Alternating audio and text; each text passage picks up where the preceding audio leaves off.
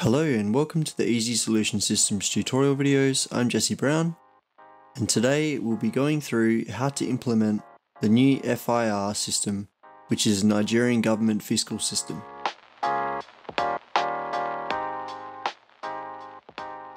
First thing we need to do is to go to the ATRS website here and go through and read this page. Then you'll need to go to the FIRS page to register your business.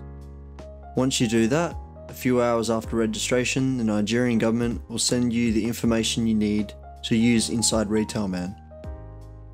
Once that is done, we can start doing the setup. The first thing we need to do is go to Maintenance, System Setup. Under the company details, we need to enter the tax file number that the government has sent to us. Once that has been done, we'll go to the Hardware Setup under Maintenance, then choose Fiscal Setup tab. Here in the fields are URL links that we need to send our information to. There are two options here. The first is Development Environment, which means you can send information to the government website and it's only done for testing. So what we currently have is the testing environment. These four fields are for the development environment. Once these fields have been changed to IP addresses instead, the transactions will officially be logged in the government website. The next 6 fields are information that the government will send you. The secret code is a unique code for each company. Business place is where you carry your business. Each point of sale will have a device number that will tell you what to use. Client ID, which is supplied by them, and of course the username and password that you can choose to use. Once we've done that, we then need to go to System Setup again. Payments tab. Here the payments start with a certain letter. So for cash it has to start with C. For bank transfer it has to start with T. Credit cards start with K. Debit cards start with D. And all other payments start with O. So now you need to arrange these letters for the system to work.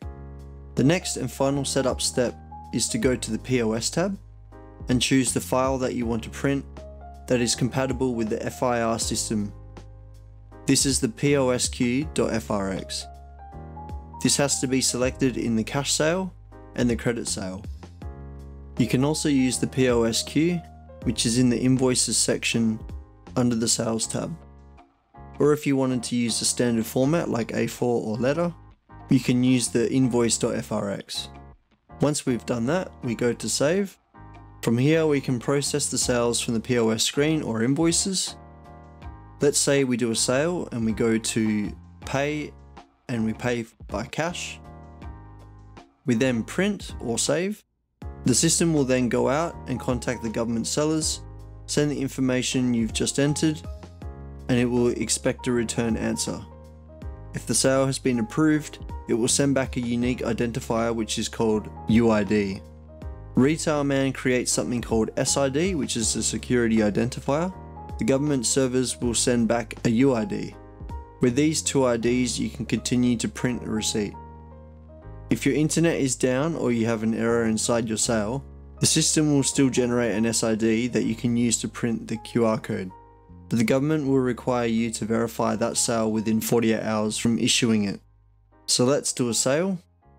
As you can see, the box appeared showing the information was sent out and has now brought it back, and the receipt should look like this. As you can see here at the bottom of the receipt, the number here is generated by Retailman. The UID is what the government has sent back to say that this receipt has been verified. Anyone can use their mobile to scan the code. If the receipt is verified, the scan will tell them it has been verified. If there was an error with processing resulting in no validation for the receipt, we'll show the quick solution. So we'll put more items in and pay by bank transfer and save. This is then processed. To check if there has been a validation, we go to Invoicing. We press F7. Notice that there are 2 sales that have been flagged in red. To fix these, we need to be connected to the internet to begin with. Double click on them to process the sales.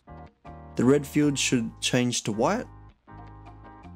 To make sure you have the UID, you can click on one of them and then press the screen button. As you can see here, the UID has been brought back from the government server and the invoice has been validated. I hope this video has been helpful and we hope to see you again soon. Thank you. Bye.